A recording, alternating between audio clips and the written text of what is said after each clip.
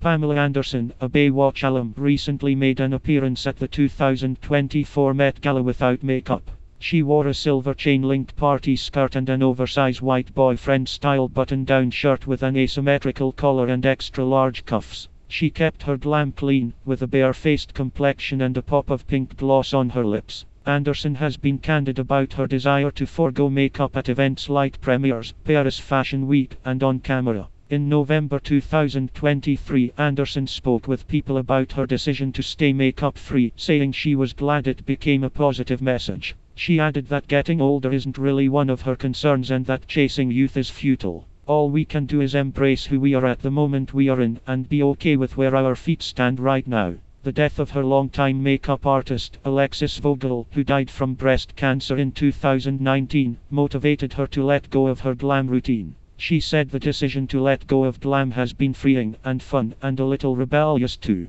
She still has moments when she looks in the mirror and is surprised to see herself getting older.